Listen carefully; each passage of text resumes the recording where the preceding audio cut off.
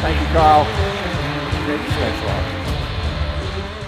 People did ask me after a few years with Gartner, how did you conceive, what is the possible, what, how? And I thought about it for a while. I said, you know what, it's exactly the same energy, just a different direction. I used to, in the spring, a long time ago, in May of the year, I walked into a classroom for the 13th year in a row, and I talked to a group of terrified sophomores about the Battle of Thermopylae and the Roman Republic and everything. And I talked for 10 minutes at a time, and they had no idea what I was saying. By September of that year, I was sitting on the inquiry desk at a telecom market research firm, and every time the phone rang, I jumped. I picked it up, I listened to a fellow on the other side talk about what he wanted to know about the telecom market, acronyms and everything. 10 minutes later, I had no idea what he was talking about.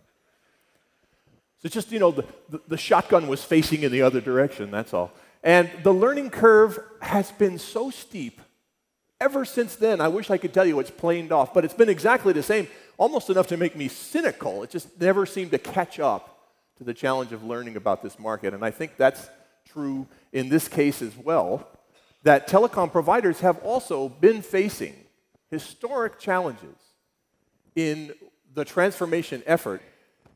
As I said, the challenges, as Carl pointed out, serious, implacable, and yes, a lot of this you've been familiar with, the commoditization of legacy services, the fact that the competitors are asymmetrical. They don't have to care about where you get your money from. They're after a whole different game and destroying value for you in the meantime.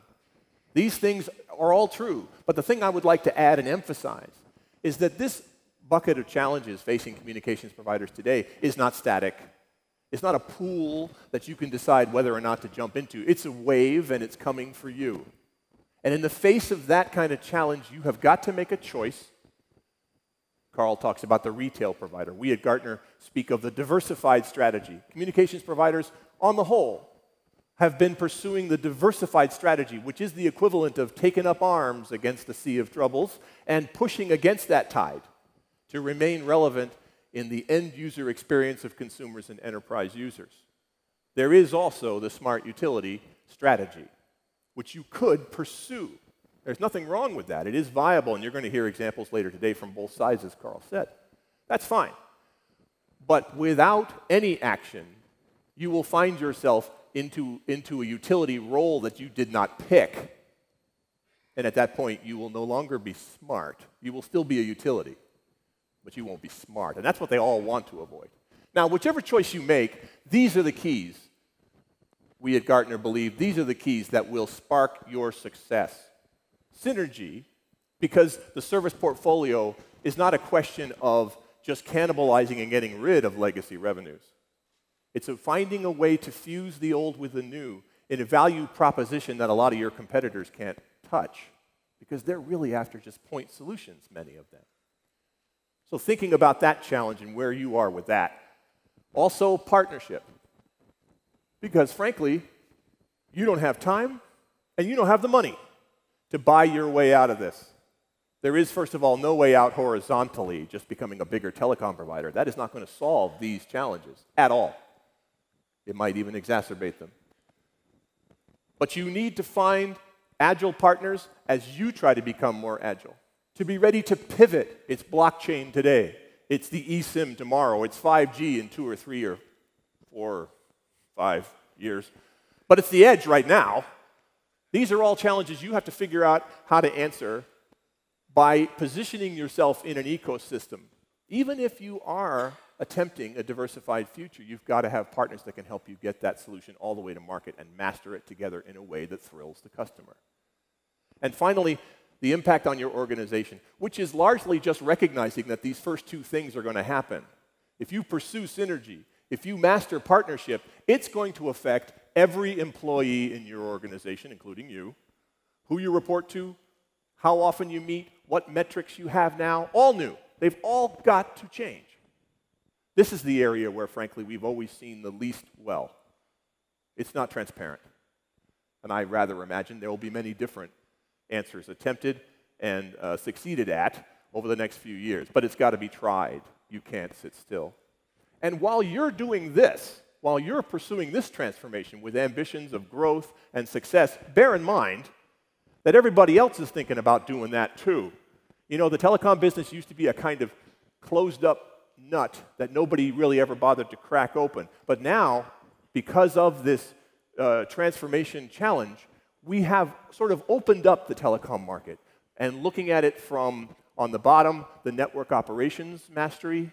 In the middle, you could talk about support functions, the operational support and business support. And at the top of this chart, the service provision zone, you operate in all three of those areas.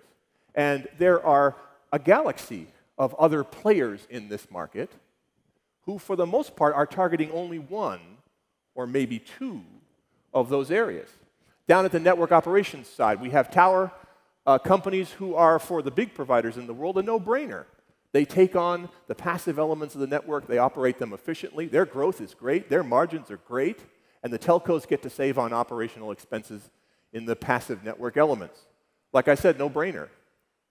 But 3 years from now, I don't think there's going to be any 3G and 4G towers left to source out. Are these guys going to get the 5G network? Are they going to get the small cells, the femtocells, the microcells, the picocells? Are they going to go into data center? They're still going to want to grow. They've got stock just like you do. And they've got to make those people happy. Right now, a complementary influence on the market. Over at the other side, much more competitive, I'm sure many of you have state-owned broadband networks in your markets that are directly taking away network operations functions in some of the, the most dense and wealthy parts of your territory. Private networks, I could say a bit more about those perhaps in the breakout session. We also have your traditional peers who, like you, are trying to do all things to all people. And then in the middle, we have a group of providers that I struggle to name, I have to tell you. I used to call them backbone MVNEs, which is just hopelessly poetic. But now I say international enablers. However, I have to qualify right away, it's not just at the international level, but there are players who sit in the core and they assemble a value proposition which helps you and your company, but they also supply your competitors. They also approach some of the large enterprises in your territory. And so they're a little bit cooperative, a little bit competitive. At the international level, this is BICS, Cineverse, maybe you could look at Sigfox and the IoT that way. But there are backbone middle mile providers all across America that do exactly the same function within a smaller network footprint. And then I think most of you are quite well familiar with service provision attackers, MVNOs and OTTs, who, while you are pursuing a difficult, long-term transformation effort, are already invading the house and trying to take away some of the market, especially in the consumer sector. They're coming in now, they're only picking one part of the market, and they're either charging ridiculously low prices or they're coming in for free. Damn them. But you've got to have an answer. Where are you going to be in this chart in 2 or 3 years? They all expect to grow. What kind of relationships are you going to adopt with such partners in the future? And where did the leading CSPs in the world come out? We've been following a group of the 31 of the largest CSPs in the world for several years now, trying to track how their effort at achieving adjacent market revenues is going.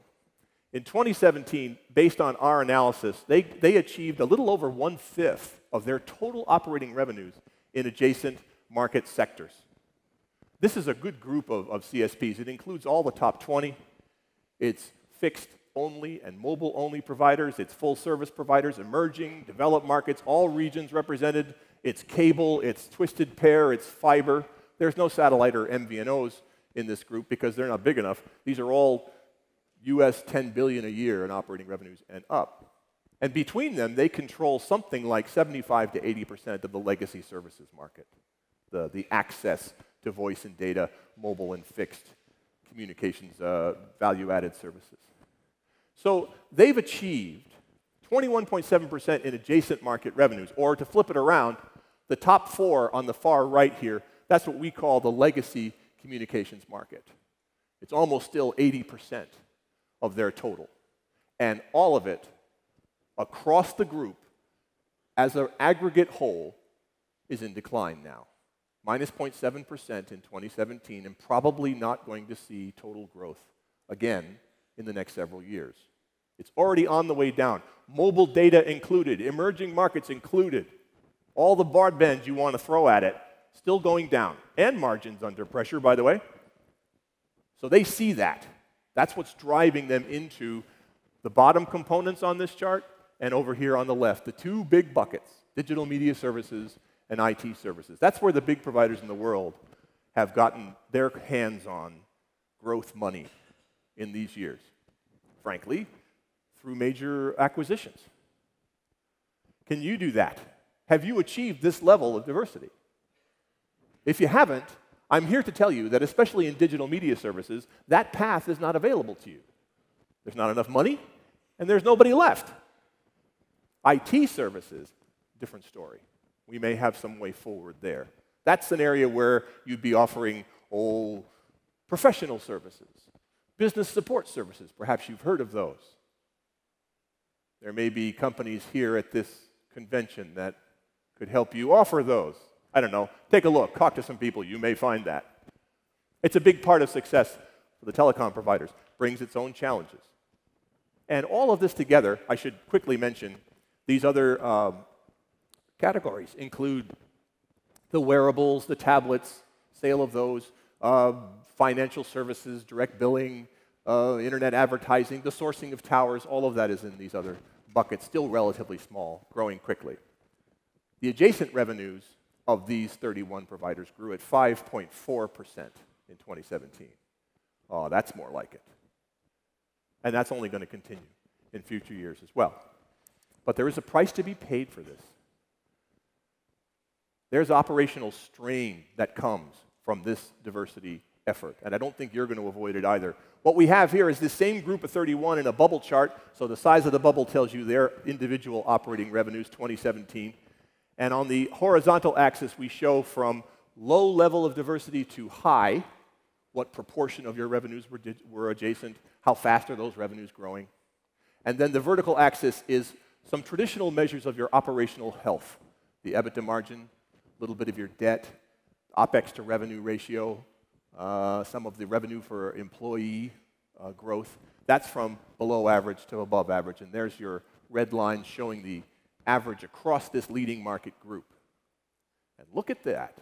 Look at that. In the upper right-hand corner, the one you want to be in, if you're in a Gartner quadrant of any kind, it's not a magic quadrant, but you see up there about 20-21% of the total revenues of the group, above average diversity, above average operational health, and except for one of them, China Mobile, which is absolutely enormous, that's the big one up there. With that sole exception, the rest are all fairly small players. They're actually kind of unexciting. They have fixed plant, they're national incumbents in not very large nations. I think that could be encouraging news for you. First of all, there's no way you're ever going to be able to imitate China Mobile's path to success. You don't work in that kind of market, not at all. That's probably a good thing.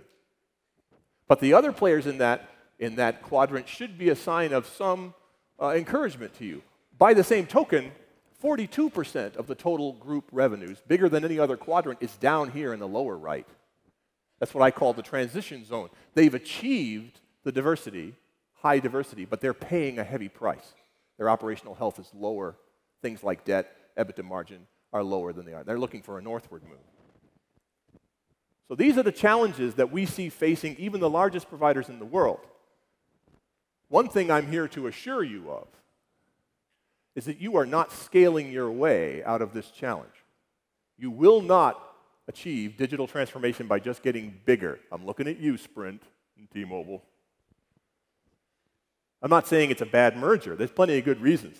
But the horizontal growth of those two companies is not going to solve this challenge, the asymmetrical competition challenge, the internal organization challenge. Going into new ecosystems while being the weak brand partner, you have to have other answers for that. So, hopefully be able to tell you more in the afternoon session if you want to hear answers to questions like these. If you just want to know who's in the lower left-hand quadrant of this chart, I can show you all that in the breakout session this afternoon. Today, remember, synergy, partnership, organization as you make a choice. But for whatever you do, make a choice. The diversified retail path, the smart utility path, but don't be sitting there like a deer in the headlights when this transformation challenge washes over you, because the status quo is lethal.